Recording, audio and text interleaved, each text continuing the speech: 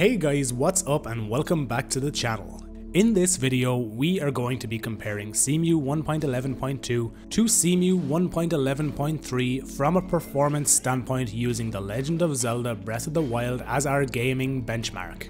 In order to attain the maximum performance, all testing was carried out on a freshly compiled shader, and due to the experimental nature of the new multi-core features of Cemu 1.11.3, we are not using GX2 drawdown in either versions of Cemu. If you wish to see the performance differences between dual-core recompiler and triple-core recompiler, I will have those videos listed down in the description if you wish to check them out.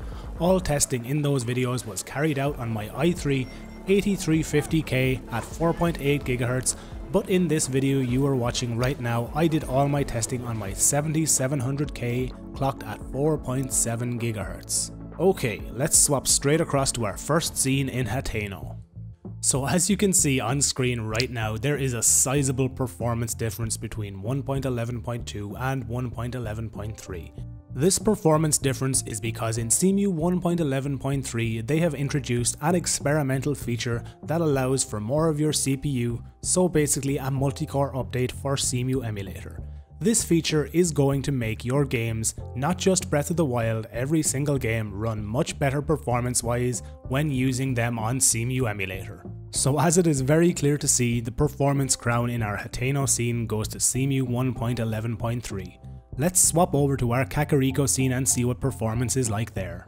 In a similar fashion to all of the scenes you are about to see, there is a massive performance difference between 1.11.3 and 1.11.2. As previously mentioned, this new multi-core feature will not just boost the very high-end CPUs like my 7700K or my i3 8350K, it will also show massive performance boosts on lower-end CPUs, even non-K models. Basically, if your CPU has multi-cores, for example a 4-core, 6-core, 8-core, or even dual cores that have hyper-threading, you will see performance differences and improvements across the board. When moving into our Hateno scene, an area that is synonymous with being one of the most grueling areas performance-wise, you can see that on Cemu 1.11.3, our FPS is hardly affected anymore by the amount of NPCs in this area. On previous versions of Cemu, like you were seeing in 1.11.2, what would have been a stable 60 FPS drops down into the low to mid 40s at times due to the large volume of enemies, complex geometry, and enemy AI in play in our rendered game world. Once again, the performance crown goes to Cemu 1.11.3. When moving across to our Gerudo village test scene, it becomes slightly more apparent that we are not using GX2 drawdown, as you saw that character just flicker in and out of the scene. This is one of the effects that GX2 drawdown has on the game. Enabling GX2 drawdown will stop this NPC pop-in, it will fix enemy and animal AI in the game world, and in other games such as Bayonetta 2, it will fix certain things like audio crashing and in-game texture flickering. Even though GX2 drawdown does fix these NPC issues in 1.11.3, enabling it can drop your FPS by up to 25 to 35% in my testing. Regardless of if you use it or not, we still get better performance in 1.11.3 as compared to 1.11.2. In my final test scene of Lurelin Village, it really hammers home the fact that Cemu 1.11.3 absolutely demolishes all previous versions of Cemu. We have not seen a performance increase like this in months, dating the whole way back to Cemu 1.7.4 to 1.7.5.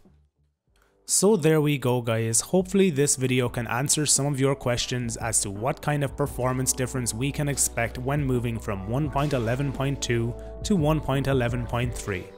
As always, performance is still completely dependent on your own hardware, but in this new Cemu release you should see a very large performance difference if your CPU is in any way modern. When I say modern, I mean released within the last 4 to 5, maybe even 6 years. I have seen massive performance increases even on my 2600K, which is completely unoverclocked and runs at stock of 3.4 GHz.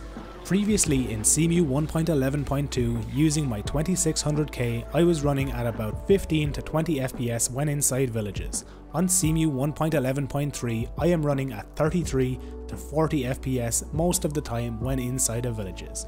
I must also stress that in this 2600K system I am using 16GB of RAM. If you're using 8GB of RAM or lower, you are still going to have performance issues and stutter when using Breath of the Wild on Cemu emulator. This stutter can be alleviated to a point by following my Cemu shader cache performance guide. That video will be found below in the description. As always guys, cheers for checking out the video. Remember to like it if you liked it, dislike it if you didn't, and subscribe to the channel if you want to see all future videos from me.